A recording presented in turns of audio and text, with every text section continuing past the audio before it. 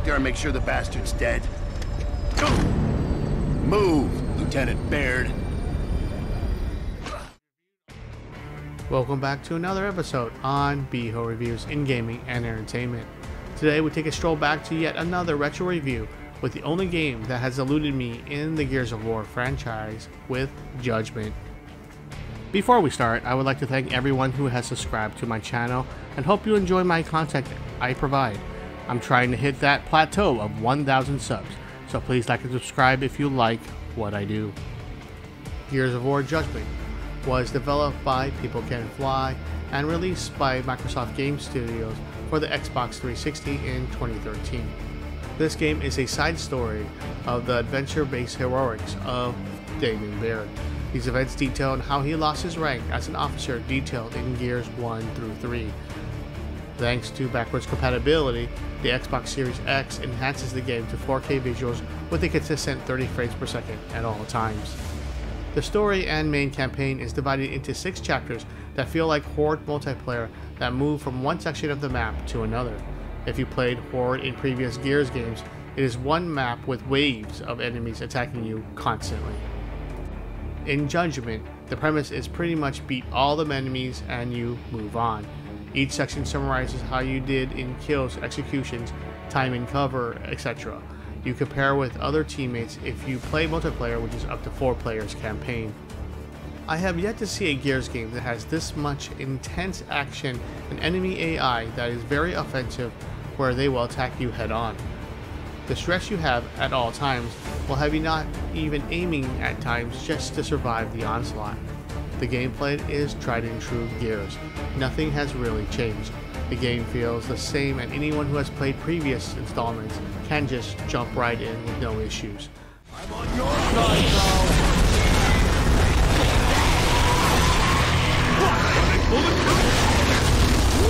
Enemy spotted!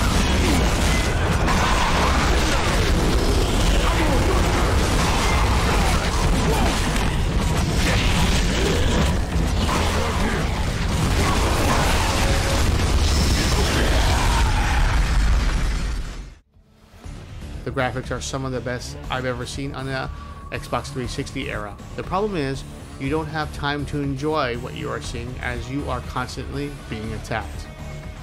It's not hard to beat each section of the campaign, and there are even challenges like only use pistol to only use your long shot to activate even more challenges as you go on further.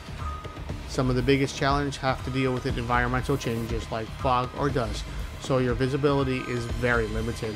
You do feel great accomplishments afterwards as you completed the challenges that appear throughout the game. There is even another opportunity to play in Aftermath, which takes place during Gears of War 3. This version is one long chapter with no challenges found like in Judgment.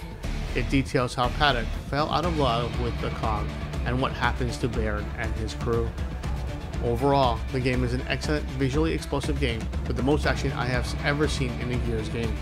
This game has the most divisive enemies as they throw everything at you and everything. I have never been this tense on every corner we traveled through, thinking that there was always something there to kill you and you kill at all times. The downfall here and biggest con is the simplistic story to get to the end with no real boss fights. My feeling is that with all the enemies, it feels like one long boss fight for survival. Gears of War Judgment gets a 7.5 out of 10 for its forgettable story, but probably the best action entry in the Gears series so far, including even the most current Gears. That's it for this episode as we look back at Gears of War Judgment. Please like and subscribe if you like my videos. Beho out, and Greg takes out of here, and I will see you all next upload.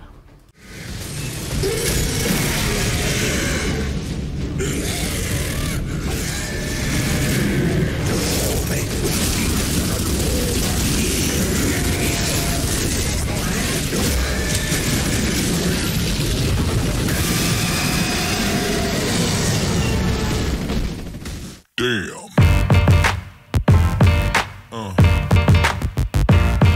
Yeah. Yeah.